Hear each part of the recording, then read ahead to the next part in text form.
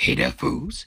Big T here, and I'm back with another video. This video will be about Shenmue 3, the recent trailer and reaction from a real Shenmue fan. It's kind of a rant, and it will probably piss off some people, but oh well. This is something I've been kind of holding in for a while since the trailer was revealed, and actually since the Shenmue itself was even Shenmue 3 itself was even mentioned or became a thing on that E3 stage. I never liked the way that it was rolled out to begin with, because we're talking about Yu Suzuki here. Next to Miyamoto, at least as far as I'm concerned, one of the greatest video game designers of all time, should be well respected throughout the industry. And I never liked how, and I said back then, how I felt Sony dragged this dude out, the legend, out onto an E3 stage and asked him to beg for money. And to me, that is just despicable. Could you imagine in 10 years or whatever, somebody dragging out Miyamoto so he can beg for money to make a new Mario game? Like, to me, it's on that level. Obviously, I see Miyamoto and his games just a step above Sega, but Sega, to me, are right there on the Nintendo as far as their legacy and their great games that they make. So I just never liked that look. That was a bad look to me.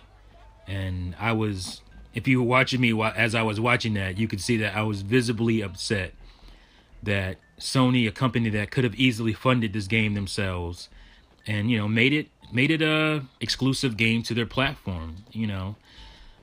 If they really cared about this series, I just felt like this was a goodwill move, a fan move to get goodwill on their side.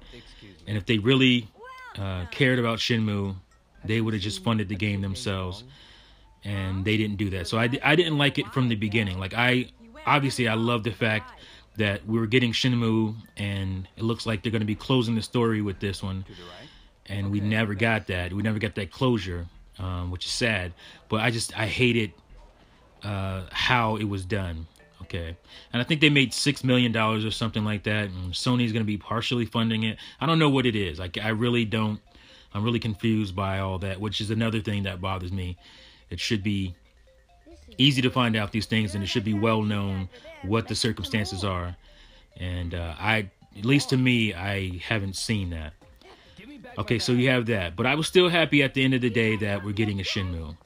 And then we have this, well, let me go back to that, because they showed some footage during that, and people were, super excited. Oh my God, look, it's looking good, blah, blah, blah. And a lot of these people didn't seem to realize that was footage basically from Shenmue, the original title. And they just kind of did some graphical bumps in it to kind of give you an idea what it would look like. So a lot of people was thinking that stuff was Shenmue 3. And that is part of what I want to talk about, the fraudulence around the Shenmue, all of a sudden Shenmue fandom. Because we all know that Shenmue came out on Dreamcast, the original one, and it didn't sell that great. I mean, it broke 1 million copies. I don't know at what cost or what the price point was when it got over that hump, but that was not nearly enough, because of the budget of the game, which was reportedly around $50 million or so. Because it started on Sega Saturn and it moved over to Sega Dreamcast, and I'm sure that bumped up the budget. But it was also a very ambitious title, and that is what I want to get into now. And I'll get back to the fraudulence of the fandom, apparently. The things that were great about Shenmue, that was especially for its time when it came out in 2000, there weren't a lot of games that were really doing this, and definitely not to this scale.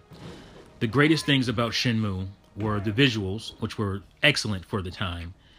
The open world nature obviously wasn't as big of an open world. It was kind of compact, and you had to kind of open up the world as you went along and doing tasks and whatnot. And the story, and also the music. The music was also a huge part. I still hum that main theme to this day. It is just a beautiful. The whole game has beautiful music in it.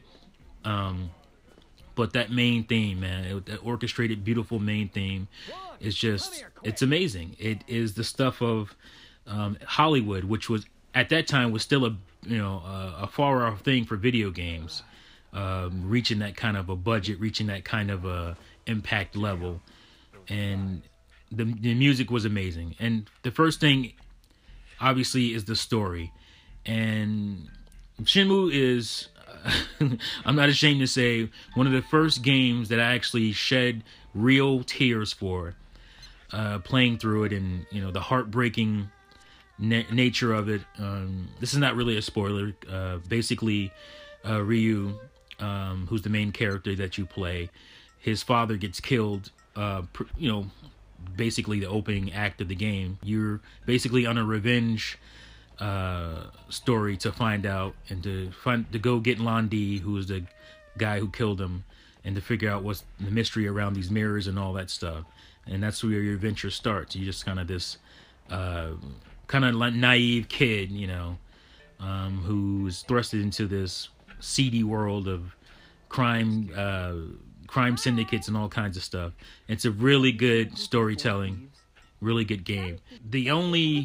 Even back then, the only problems with the game that I saw were the controls. The controls in Shenmue are not quite tank controls, but it's very D-pad controls, which is so weird because the Dreamcast had an analog stick, but the Sega Saturn didn't. So maybe that was part of the reason why. At least the original Sega Saturn controller, it came out with a 3D controller later, but the original Sega Saturn controller had a D-pad only, and maybe, like I said, because it came from Sega Saturn over to the Dreamcast, they never really rectified those controls. So Ryu's movement is really stiff. And that may also have to do with the fact that there's a Virtua Fighter fighting engine in it, and to play Virtua Fighter, you use a D-pad. That's how, even though it's a 3D fighter, you play that game with a D-pad. It's very technical in that way. And Shenmue actually started off as a RPG based in the Virtua Fighter world using oh my God, I can't think of his name right. Kira, using Akira. So Ryu was actually Akira from Virtua Fighter, and they changed it to Ryu and changed the story of the aspects of the game. But so like I said, the controls were always kind of archaic, even on the Dreamcast, and the subsequent sequel on the Sega on the Xbox. That was always a problem with the game. So, but I fought through that stuff. It wasn't that big of a deal. You could definitely feel it when playing the game. It almost had like a original Lara Croft Tomb Raider kind of movements, where you push forward and your character steps. It's kind of late response, and he slowly turns. Like a slowly pivots. To turn around and all that kind of stuff. But I love the game regardless. I thought the fighting mechanics in it were great, and the story was great. The music was great. All that stuff was great. And so I'm a huge fan of this game. I shed tears for the story of this game. And so when we see this trailer, after all these other games have come out that have used the idea of what Shenmue is, the big open world, and the gun mechanic, there's gunplay, and not in Shenmue. But in other games, they start, they use gunplay as well as hand-to-hand combat and stuff like that, like the Yakuza series. You can talk about like True Crime, even. You can talk about obviously Grand Theft Auto, and Sleeping Dogs. These games all feel similar to Shenmue, and so you would hope that Shenmue's controls at least would improve. Like, if you're looking at this trailer, it's like the animation is not very good. I mean, they came out with an excuse for why the facial animations weren't what they wanted, or weren't final or whatnot. But I'm like, this is Shenmue. Don't show that shit unless it's, you know, in a state where it's showable. The actual visuals of the game aren't that great either. I mean, the visual style of it I don't like. The visuals are fine. I mean, they look somewhat close to up to date, which is fine. I mean, I'm not some kind of graphics or anything, but I just think that it visually looks uninspiring. You know, there's nothing snappy about the art style, the visual style of it. You know, and then because they made that excuse about the facial animations, I'm not going to get into that. But I just think the movement animations of the characters is sub 2005. Like, that is utterly ridiculous. And so when I complain about these things, and other people like me complain about these things, especially me because I am a true fan of Shenmue, it's coming from the heart. It's not to diss, you know, to diss the game. I love the game. I love the series.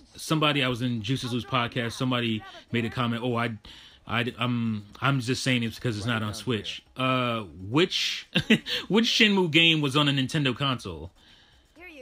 Yeah, none. And I still love them. So that is the stupidest. It's always the excuses when people try to point out an issue with something. It's not just this. It happens with a lot of stuff. But when you try to point out an issue with something, people try to undermine your credibility, you know, instead of facing the actual argument you're trying to make. Well, yeah, you're right. That doesn't look good. Or, yeah, no, they won't say that. They'll say, well, you're just a fanboy, this. Or, like, excuse me, I bought the Dreamcast, Sega console, and I played Shenmue on that. And then one of the big reasons I bought a Xbox original, OG Xbox, was because of all the Sega games on it, including Shenmue 2. I didn't have a PAL. Unless you had a PAL region or Japanese Dreamcast, you didn't get Shenmue 2. And so that was the only way to get it, was on an original Xbox. And that was a big reason for me buying the original Xbox. So I'm a fan of Shenmue in the series. I'm a bigger fan than a lot of these frauds that come out and, oh yeah, they went all buck wild and crazy. And where were these dudes when the game came out, the original game came out, or the sequel? Because the game didn't sell that well. But all of a sudden, there's all these people coming out of the woodworks that love Shenmue. You know, obviously, Shenmue could have gathered a following afterwards, and I'm sure that happened to some degree. But all these people acting like, oh, this is like, you know, some major series that they always cared about and adored, when, you know, the sales didn't bear that out. And people, I don't see that many people. There's a strong community of Shenmue and just Sega fans that are even on YouTube that actually follow me. I did a video about Shenmue, the Sega Saturn to the Sega Dreamcast stuff, and it was shared by some Sega communities and some Shenmue communities, which was very cool. But I just feel like there's a lot of fraudulence around this. You know, I felt that way around the Final Fantasy VII stuff. But Final Fantasy VII did sell really well. It was a big game, but I just felt like a lot of these people who were, oh my god, excited about it, probably never even played it or never beat it, you know. And I just feel like that's the case with Shenmue as well. But just know, when I have an issue, I have a problem, especially when it comes to games that I adore, series that I adore, like Shenmue, it's legit. It's not about some stupid fanboy bullcrap. Because, like I said, I never played Shenmue on a Nintendo console. So that's the stupidest argument of all time. But anyway, yeah, they need to, if they're going to show the game, wait till it's in a way better state. This is a storied franchise, like I said, that I adore. And if you're going to put some stuff out, wait till you got some stuff that's better. You know people are going to react, especially in this era of social media, that people are going to react and share this stuff, and there's going to be some fake anger and fake outrage and complaining, but there's going to be a lot of real anger and outrage that I have, and people like me who actually do play these games, who actually beat these games multiple times. I probably beat Shenmue 1 and 2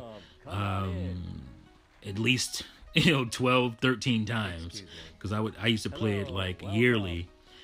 I just love the series. I love the characters in the game. I love the world. I love the kind of detective nature of it, where Ryu's just kind of going around, and I even love the weird quirks, like the weird dialogue. There's a lot of weird dialogue in the game. It has to do with translations, probably, that weren't very good. But that, to me, that's all part of Shenmue.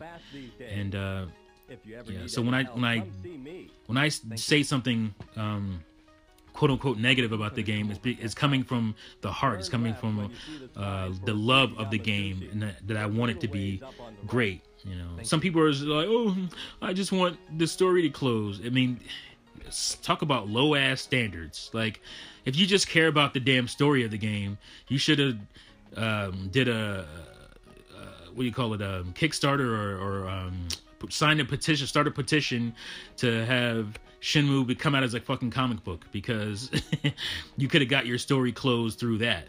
This is a game, and in this era, it needs to be better. At least it needs to be up to the standards of this era. It doesn't have to be overly crazy. Like, that's what Shenmue was about. Great visuals and music and all that stuff back then. It doesn't have to be about that now, but it has to be, you know, at least a standard looking game in 2017, 2016. You know, it has to be within the last couple of years. So anyway, that's my rant on Shenmue. I don't believe the game's going to turn out that great, but I hope it does. I really do. I'm probably going to buy it regardless of what state it is, because I also want to finish the story, but I would like to finish the story on a high note, not a low one. So, because I'm a real fan. And yeah, that's it for my rant. Thanks again for watching and listening, fools, and I'll see you next time. Peace out. 8 in the morning. Don't forget.